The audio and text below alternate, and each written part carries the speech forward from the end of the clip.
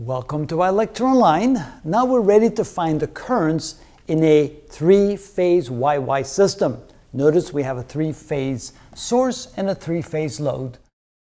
So in order to find the three currents, I sub A, I sub B, and I sub C, we need to find what we call the Y impedance, the impedance of the Y configuration load. And to do that, we need to sum up the source impedance, the line impedance, and the load impedance. So Z sub Y is defined as the source impedance added to the line impedance and added to the load impedance. Although in this case, we were not given the source impedance, so we can get rid of that. And so this becomes equal to the line impedance, which is 5 minus J2. And we're going to add that to the load impedance, which is 10 plus J8. So together, this is 15 minus, not minus, but plus J6. And now let's put that into the magnitude and phase angle format. So that would be 15 squared, 15 squared, plus 36. Take the square root of that, which is 16.155. So this is equal to 16.155. And a phase angle of 6 over 15.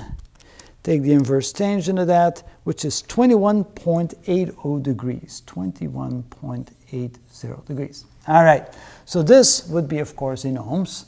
This is the load impedance, or the total impedance that the source sees. Now we can calculate the three currents, because we know that IA, the current IA, is going to be equal to the voltage VA, or VAN, I should say, divided by the impedance ZY impedance, like this. So this is going to be equal to 110 volts at a phase angle of 0 degrees divided by 16.155 at a phase angle of 21.80 degrees, which means that IA is therefore equal to 110 divided by 16.155.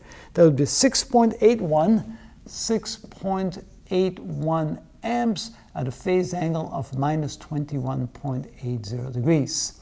And that would be, of course, in amps. So there's the current on line A.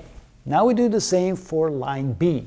The current on line B is equal to VBN divided by ZY. Of course, to have a balanced system, all impedances are going to be exactly the same, but the voltages will be different, because this one will be 110 volts at a phase angle of minus 120 degrees divided by 16.155 with a phase angle of 21.80 degrees, which is equal to, the magnitude will be the same, 6.81, but the phase angle will be this minus 120, which is 141.80 degrees. So this here will be current I sub B.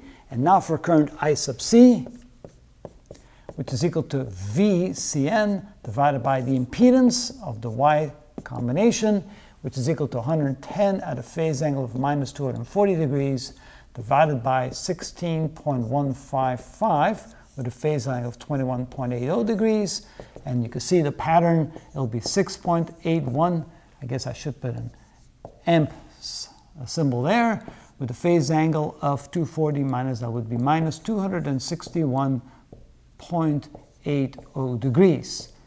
Now, if we take 261.8 and add minus and add 360 to that, we can also write this as 6.81 with a phase angle of a positive 98.20 degrees.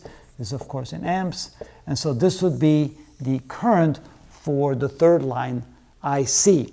So you can express this one in either format. And so therefore we have the three currents for IA, IB, and IC. And that is how it's done.